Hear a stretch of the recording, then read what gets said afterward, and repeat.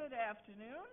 Welcome to the ordinance meeting of Tuesday, January 19th, 2016. We're here in Council Chamber A. Will Rowan is here. Jean Marie Caterina is here. Tom Hall is here, and Tracy is here. I have not heard from Councilor St. Clair. Can you hear me? Oh, you will. Good to see you. I started. Welcome back to Well, Take two. Take two. Do you want me to change out the name tags real quick? Sure.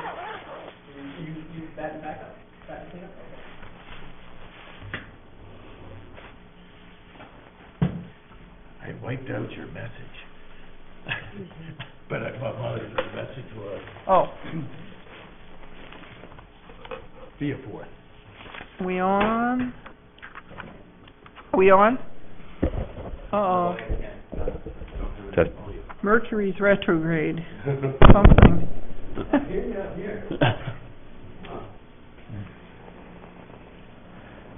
Did you recover from your bogeyeitis?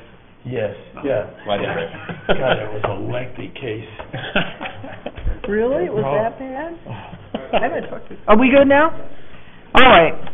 I'd like to call to order the Ordinance Committee. This is Tuesday, January 19th, 2016.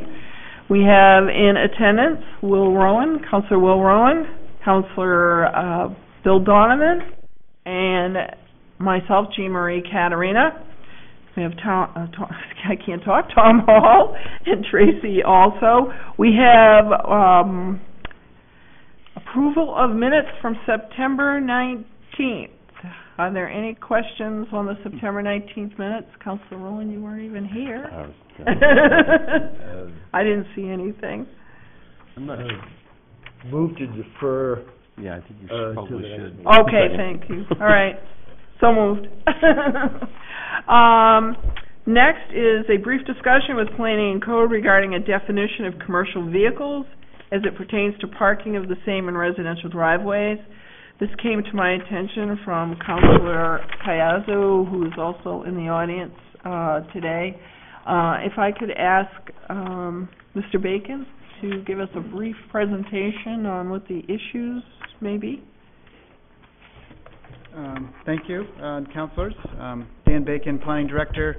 Brian Longstaff was also planning to attend, but he was out sick today, so he prepared the memo to you that we're going to be discussing today. So he sends his regrets. I'm sure he'll be continuing the conversation as this moves forward. This is around the storage of commercial vehicles in kind of residential settings. And currently our zoning ordinance in residential zones doesn't allow more than one commercial vehicle, can't say vehicle on a Tuesday, to be parked or stored at a residential property as an accessory use. But actually in the rural zone allows two, so it doesn't allow more than two in the rural zone. And this regulation has actually been in place since the mid-1980s, and so I don't have any firsthand knowledge of the details of the discussion in the mid-90s. My sense is that this is really intended to allow for a homeowner who might be self-employed, who drives a commercial vehicle like a light pickup or a van or other type of kind of tradesperson's type vehicle that might be commercially registered. And again, this regulation has been in existence for essentially 30 years. We don't have a lot of issues with it, at least in my tenure, but now and again there can be challenges with it where a homeowner might have two commercial vehicles that are stored in, say, a driveway or at a residential property. And that's, I believe, why this has come up over the last year or two, where there's a residential property in the R2 zone, one of our suburban residential zones and areas, and a homeowner's had two kind of lighter duty commercial vehicles. I think both have... In fact, I'll distribute a picture. I believe okay. This is the two vehicles in question. Right. And someone else in the neighborhood, a butter or neighbor, has had some concern around compliance with, again, this standard in the zoning ordinance. So we were kind of asked to look at this, to look at the current state of the zoning ordinance as it relates to this, and offer some ideas or opinions as in planning staff, and really to kind of start the conversation. So we prepared a memo for you that kind of outlines the current regulations, and then begins to provide some guidance around what could be changed. And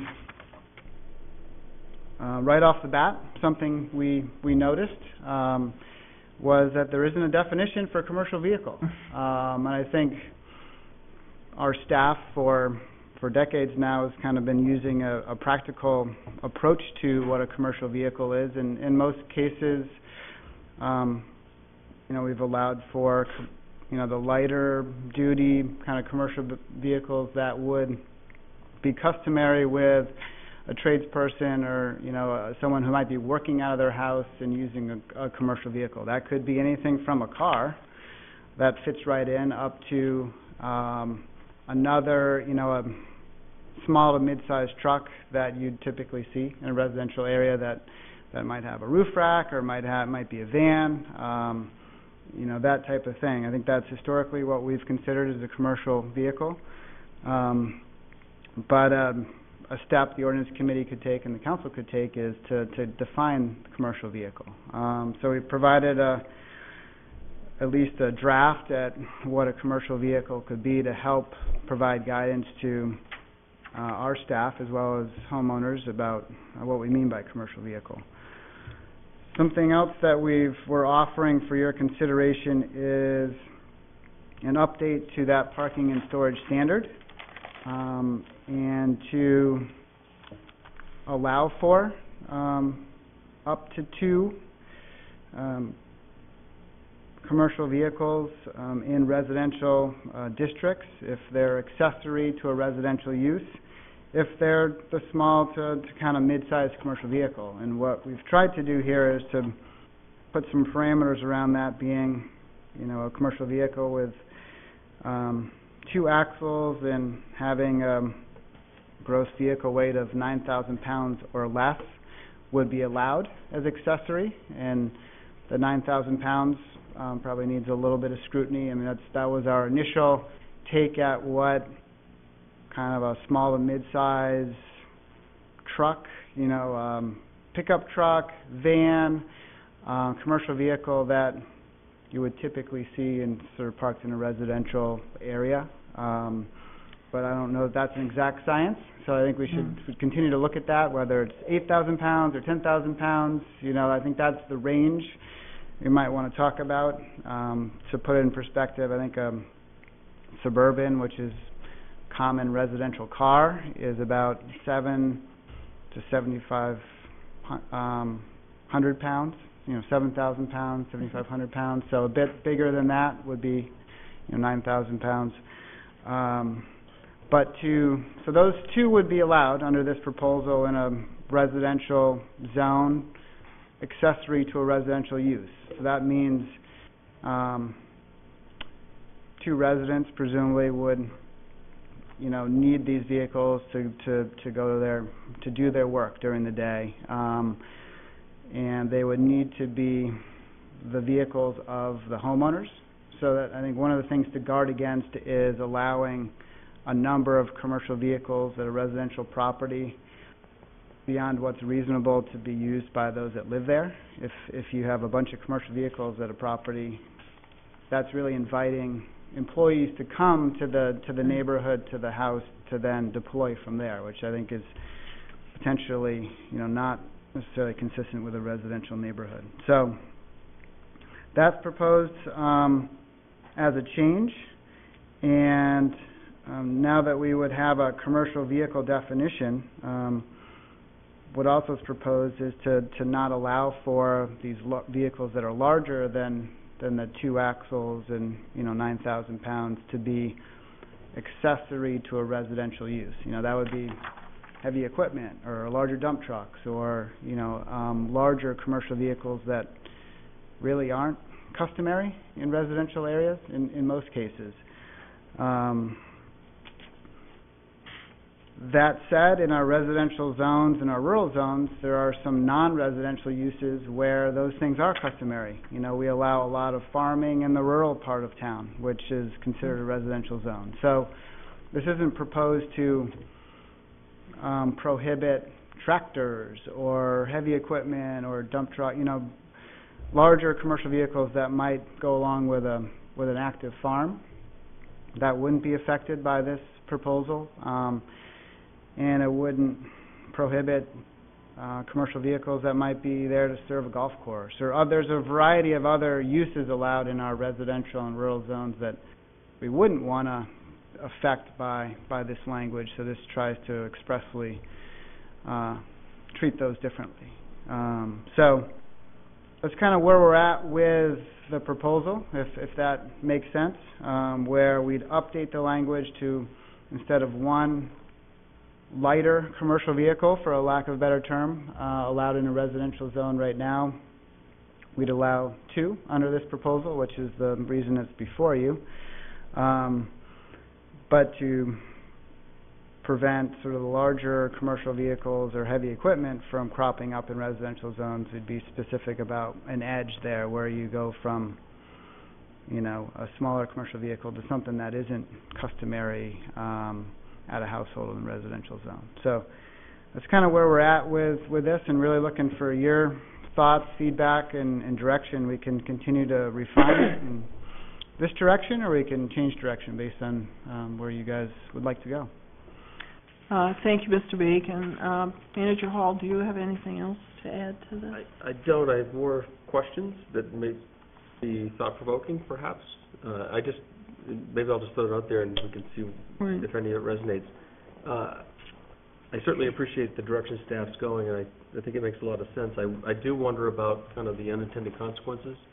By virtue of this, we're going to make it unlawful or illegal to have vehicles that are presumably lawful today, right? So someone's living there. Oftentimes I can think of utilities have their staff take the vehicles home at night so they can respond to the scene, you know, a CMP truck, or I wonder about a school bus.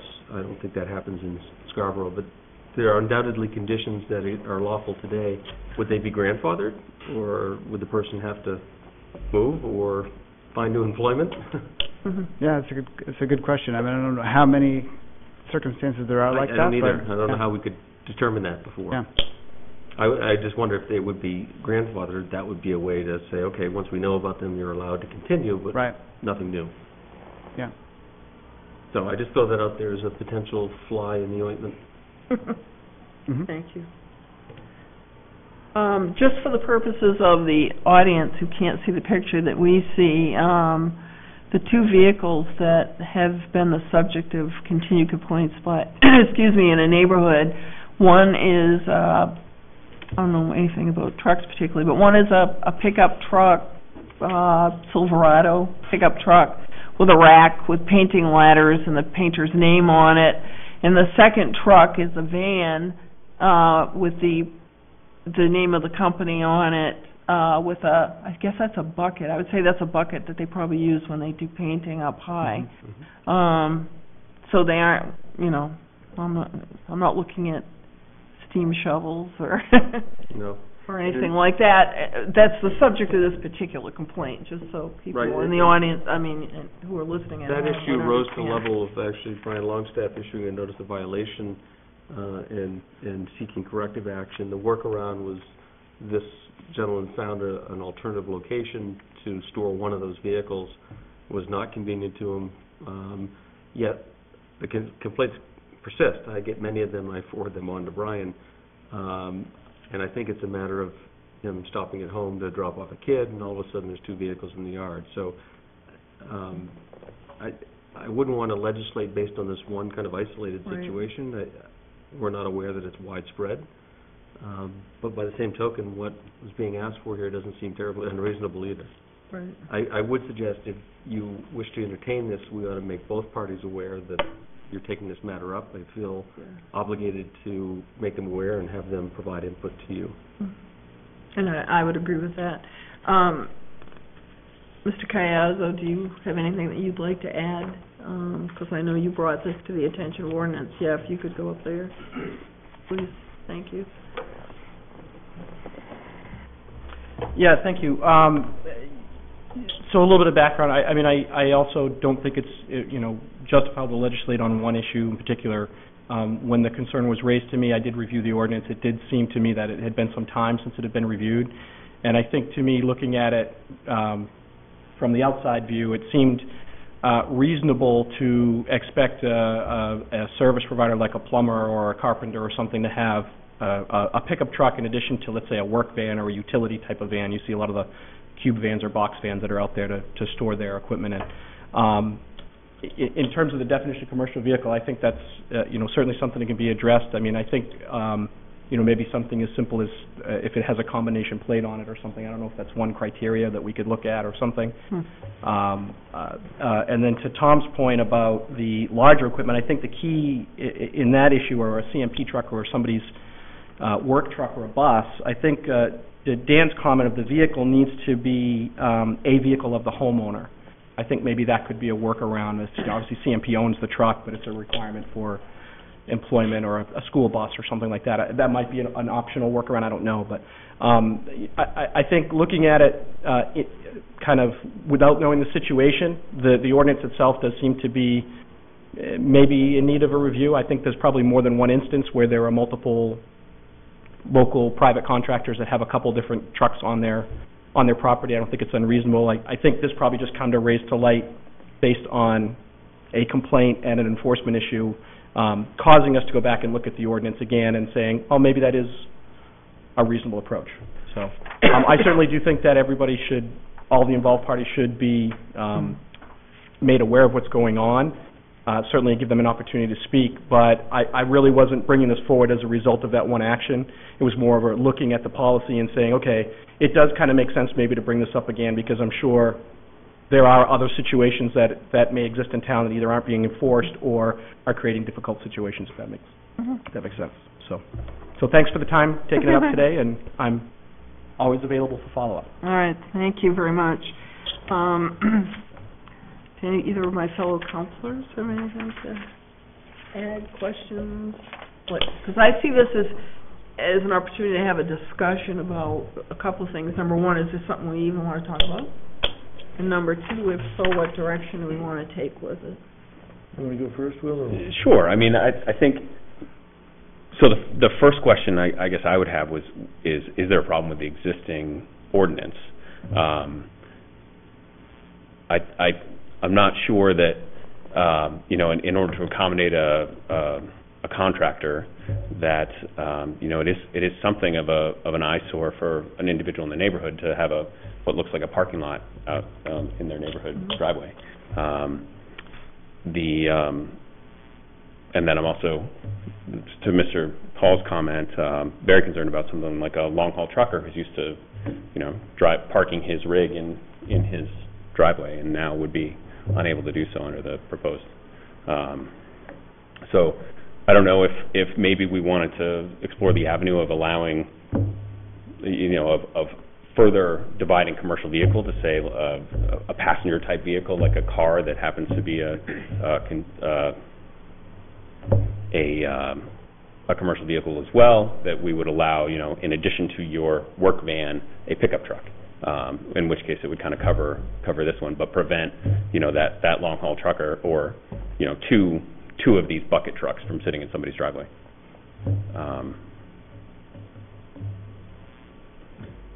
I don't know if I have any more rambling thoughts beyond that, but. Mr. Donovan. Dan, did you consider whether a special exception provision would be able to deal with the kind of special circumstances of someone having to have a second vehicle in their driveway? I mean, I think people are interested in not having multiple large commercial vehicles as their neighbors. Right. We talked about it briefly, at the staff level when we were generating this memo and this initial piece. That's certainly an option if you wanted to go from 1 to 2, or if you wanted to have one over a certain size, allow something like's written here kind of by right. You're permitted to have smaller. If you want to go larger, then you need to go through a special exception process. That could be done, for sure. That might be reasonable. The thing we also talked about is lot size matters a lot. Where, whether it's a school bus or a tractor-trailer truck that's on 2 acres or 4 acres and it's screened, and it goes on to a main road, then that may not be a big deal. If it's on an acre or less and it's served by a dead-end subdivision and they're driving in and out every day, that's a different context. That's a different situation. I think you can look at it in those ways and try to set up standards along those lines, or you could say you're allowed to do smaller, depending on the number you guys decide, and then you can go larger, but it's a higher bar through special exception. That could be a approach. It's the unintended consequence. It's that we can't think of every single circumstance that would say that one's fine, but this one is a terrible idea. And that's the dilemma code finds itself in. They've got a bright line in the code, and I think staff has felt as though this doesn't seem all that egregious, yet it is a technical violation and therefore produces a notice of violation. I wonder if this helps or maybe complicates, but in this case, at least one of those vehicles, the pickup truck, I believe, is his daily driver. It's his personal vehicle. Right. He also uses it for work, and he's got his name advertising his business on it. I wonder if that's a way to carve out not an exception, but to allow an additional vehicle if it's not exclusively commercial. It's your personal vehicle too, or a passenger vehicle, or he doesn't have commercial plates on it either. I think he did initially, and he changed it one of them. Okay. That's mine. Because I know from my own experience with dealing with people through real estate and whatever, I'm sitting here looking at this picture in particular, and if it didn't have the name of the company on either of those, people wouldn't complain, or maybe they would, because I've been to houses where you've got 4 people living in the house, and all 4 of them drive a big pickup truck. So I think in this particular case, you've got the van with the bucket on top is pretty clearly not something you're going to drive around every day. But the pickup truck certainly is. Yeah, so and this is my own ignorance on, or instead of ignorance, I'll say lack of interest in sizes of trucks. 9,000 pounds. How big a truck is that? Yeah, I'm looking at Dan. I'm looking at anybody who knows the I answer. had that question also. I think that's maybe like an F-350. I don't. If you have a double cab, because I know yeah. guys with double cab Tundras and this and that, and that's their personal vehicles. Right. But they also use them for work. I don't know if we could just jump in on the Sure. discussion of Yeah, go ahead. Absolutely. I think there are clear definitions of light duty trucks, mid trucks, heavy duty trucks. I think we could go to O'Connor, GMC, or any dealership in town or in the region and say, please give us a definition of what we consider a light duty truck or a heavy duty truck or something. I think that's fairly easy to come up with those kind of parameters. I really looked at this again to Tom's point. It's not really trying to legislate a grievance or something, but looking at tradespeople, many of them do have pickup trucks and a specialty type of vehicle, like a plumber or an electrician, or even in a box truck. If you're working out of your home, you're carrying all your inventory and everything else in there. Right. So it seemed reasonable to me to. Thank you. It seemed reasonable for me, looking at the ordinance, to try and get a better definition or to allow that, because obviously the flip side of limiting that is you don't want to restrict tradespeople or people from having their own businesses if it's necessary for them to do business. We want to allow that to happen. Right. So, absolutely. I think we could go and get those definitions fairly easily. To me, I would be more concerned about, I think, again, to Tom's point of, we've got a situation here that's not necessarily egregious, but it is a violation. So I think this just one happened to come up because somebody complained about it. I'm sure if we drove around town enough, we'd find multiple violations of the same ordinance. It just hasn't risen to the level of whatever reason of somebody not complaining about it. So I think we could tighten it up a little bit, however we do it, to try and kind of meld both worlds, for lack of a better word. I mean, I think the definitions of the weight are a good option. You maybe could even do an either or, perhaps, 2 light-duty vehicles or 1 larger vehicle if you were concerned about a long-haul trucker or something. But to me, I think that situation exists probably more than the heavy equipment situation exists in town, just from observation of driving around. I don't see a lot of rigs and backhoes and things parked in people's driveways. I see a lot of that in town. So I think from a practicality standpoint, I think it would be good to address, some way, somehow address this so that the intent falls in line with the definition of the ordinance. I'd like to just throw something out there, and this is a devil's advocate thing. What if we changed it? Give me the upside and downside of if we change the ordinance to be that no more than 2 commercial vehicles, just at any district, without a definition. I mean, I'm just throwing that out. Meaning anything that's registered commercial? Yeah, because now it's, you can only have 1 in certain residential areas. What if you just made it 2 everywhere? So I guess I'd be concerned with, instead of 1 long-haul truck parked in your neighborhood in somebody's driveway, you've got 2. Yeah, I don't know, that's what I'm asking, yeah. I think staff really would like a definition, because now Okay. Everyone at this table in this room may have a different definition, because it has the name of the company, is that the defining characteristics, Right. or the tag on the Right. vehicle. So I think it would be helpful to staff to have a clear, bright line by way of definition, whether it is or it isn't. Okay. So at the very least, we'd recommend some improvement in that regard. Yeah. Yeah. That's what I heard from staff. The long-haul trucking example, I mean, I haven't scrutinized every neighborhood in town, but if they're out there, they're hidden well, or they're on large lots, and so I guess I don't necessarily encourage opening up an issue that doesn't currently exist. I mean, in some ways, without a definition of commercial vehicle, you can also discourage some types of commercial vehicles. That's not the best approach, but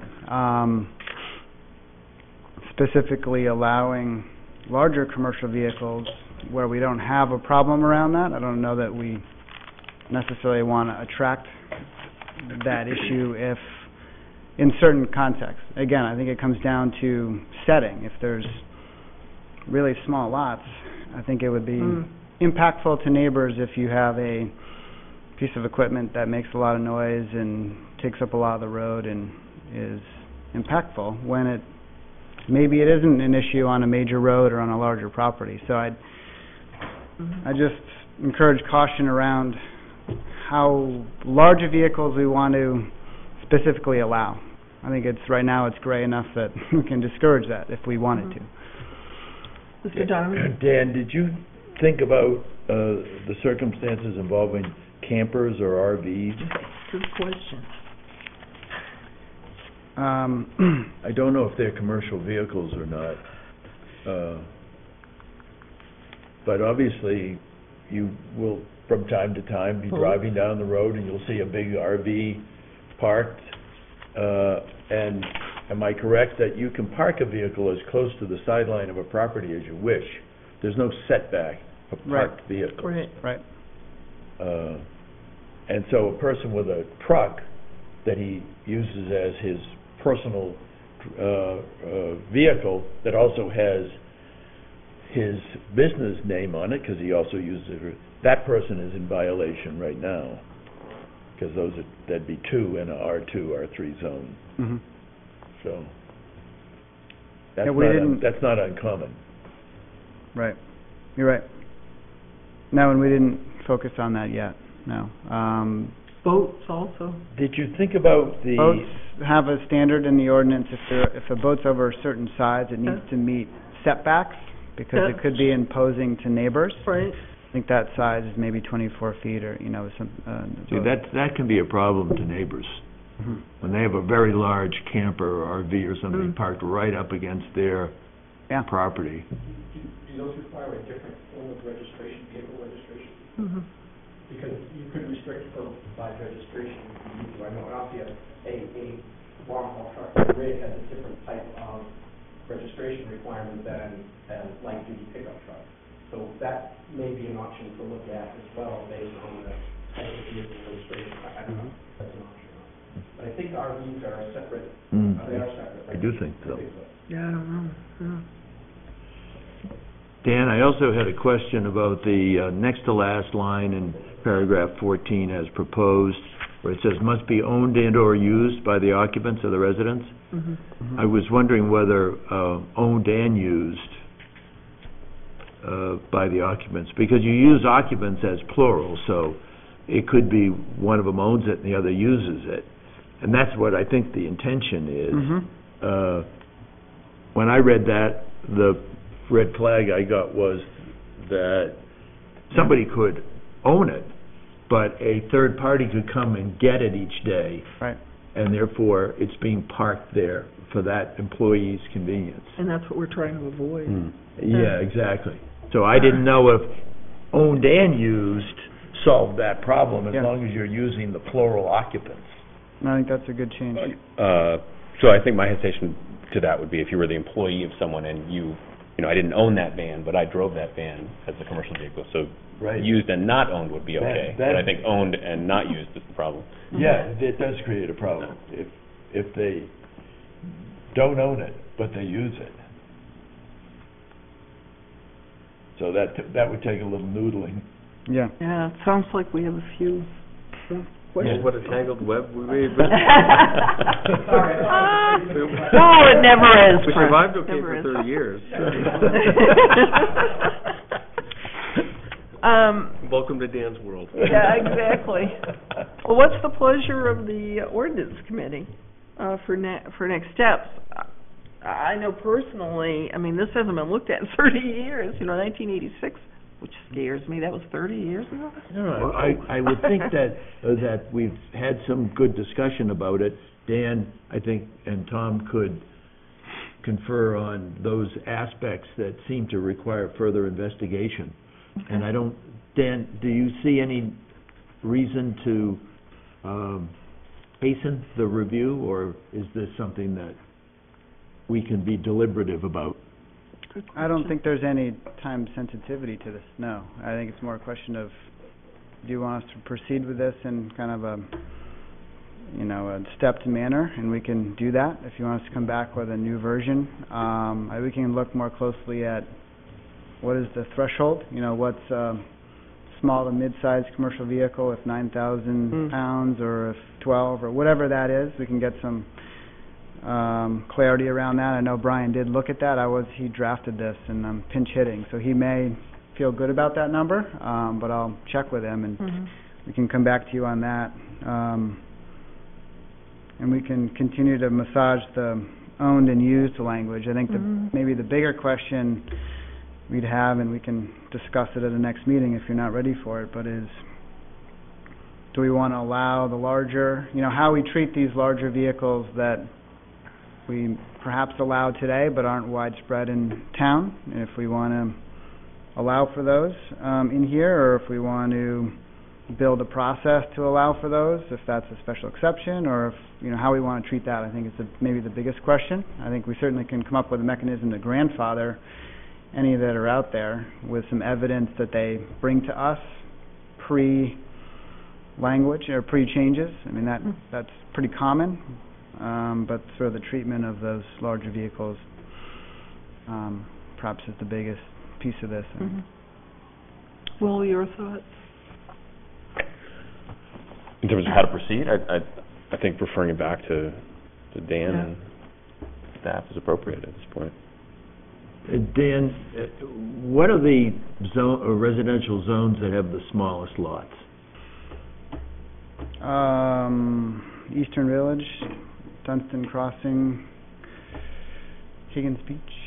And so those go down to 50 by 100 lots. Yeah, I'd say Eastern Village, Dunstan Crossing have lots similar in size. Similar in size. Pine Point, of course, does, to a degree. Other than those areas,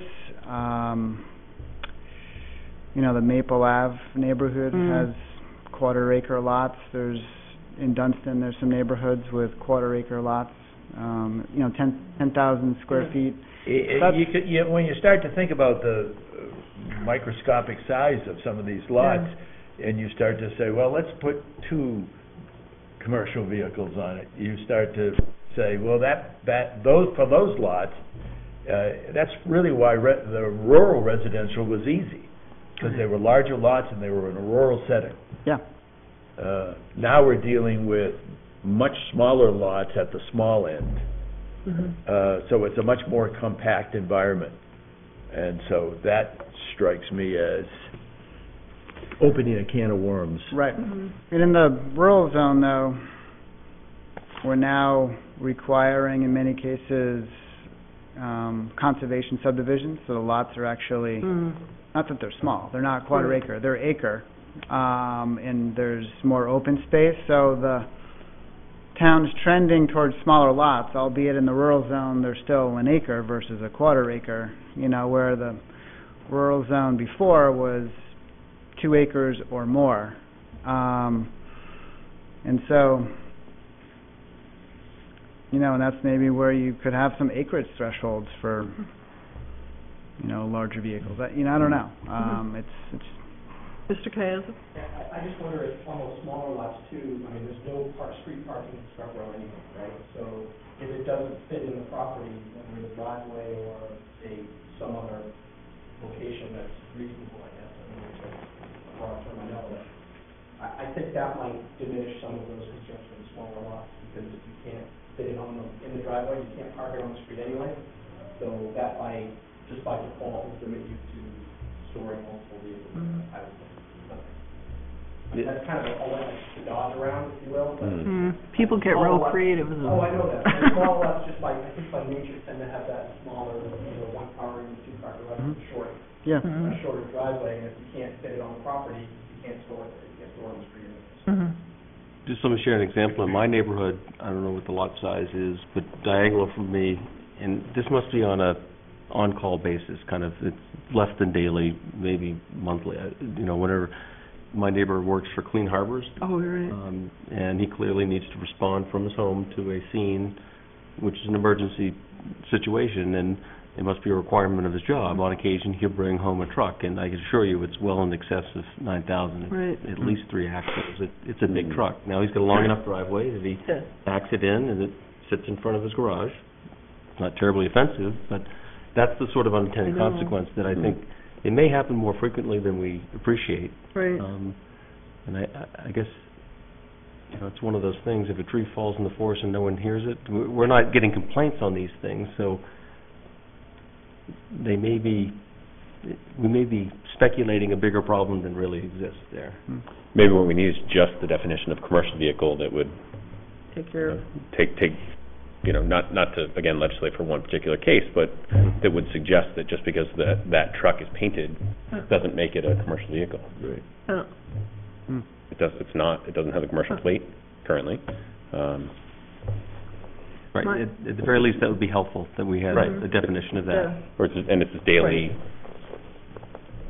My suggestion would be that we move this until our next meeting time in a month from now, because there is no rush.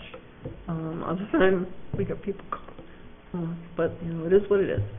And ask Dan and his staff to come back, having heard some of our thoughts on that. I like that definition of commercial, because that's what I've heard from Dan and staff is, well, we don't even have a definition of what commercial is. So even if we just got that done, as this ordinance committee would be helpful, I would think. I don't want to make the discussion about this particular incident, but that's what gave rise to the conversation. I'm not sure if it would be helpful to your discussion, but at least we know pros and cons, or Mhm. there are two opposing views of that particular situation. I'm not sure if it would be at all helpful for you to hear from them, if they're willing to come and Yeah, express their concerns, rather than us speculating what. yeah. I think that would be helpful. I think it'd be helpful too, and I, since we're talking about them, I'd have them come in and talk to us directly, absolutely. It's not like I'm not going to subpoena them to come before. Right, but if they wish Well, to go. maybe make them aware that the conversation is happening and invite them to come Yes. and offer comment. Yeah. So, Mr. Manager, do I need a motion? I don't Nothing, think just anything as it's just a formal, no, discussion? Just discussion, and Okay. Matters carried over to the next. Matters carried over to the next meeting, which will be when, Tracy? February 16th. Okay. February 16th? February 16th, 4 PM. Any other items that you can think of that we should? I haven't heard of anything. I've asked people if So they had any. there was one mention, I think at one point, Councilor St. Clair mentioned a review of fees and assessments Oh, yeah. that is overdue, but, okay. She also mentioned at the goal-setting session something about parking. And she was going to fill me in on I asked her what was meant by that. Does anyone know what is meant by that? Maybe. I'm guessing it was a holdover on the Pine lower end Point. of Pine Point Road. There was no final resolution to that, and it Okay. was kind of more of a wait-and-see attitude. The business owners were quite clear that they liked the opportunity for on-street parking. Right. And we also discussed that they're gonna be doing some work Right. down there, Right, so so why bother? Speculating that is Yeah. what she's talking about. I'm So not that's aware of anything simply else. deferred until the work that's being done on Pine Point Road is completed. Yeah, and the only other one I'll just mention, and it's incumbent on the folks in the community to come forward, but the church down in Pine Point off Church Street, forgive me, I don't recall the name, but there's some, To Methodist Church? yes, it's across from the fire station and the yeah. Historical Society there. There's currently parking that's allowed on the end of Church Street, and it's Right. used really around church services. And some members of the church, not all, are interested in posting that no parking. So we've asked them to kind of sort out their differences Yeah. and come forward as a group, and that's kind of where it is. So I just Okay. flagged that as a potential parking issue that may Okay. come your way. Do we have a motion for adjournment? So moved? Seconded. All those in favor? We'll see you in Good. February. Good. Thanks, Dan. Thank you.